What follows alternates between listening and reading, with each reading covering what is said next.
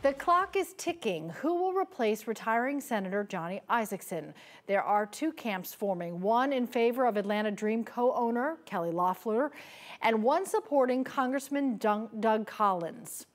Now a Florida congressman is jumping into the fray here. Republican Matt Gaetz is warning Governor Kemp he could face a primary challenger if he does not pick Collins, who also has the support of President Trump.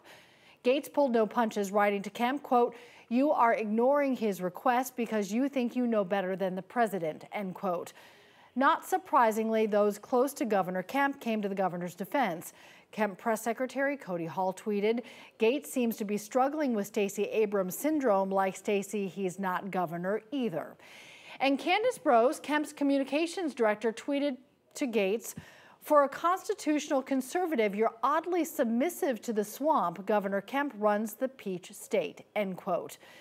Analysts believe a pick of Loeffler could help Georgia Republicans with women voters and residents of the metro Atlanta suburbs in 2020. Collins' supporters point to his defense of President Trump during the impeachment hearings and other conservative credentials. We'll see what happens.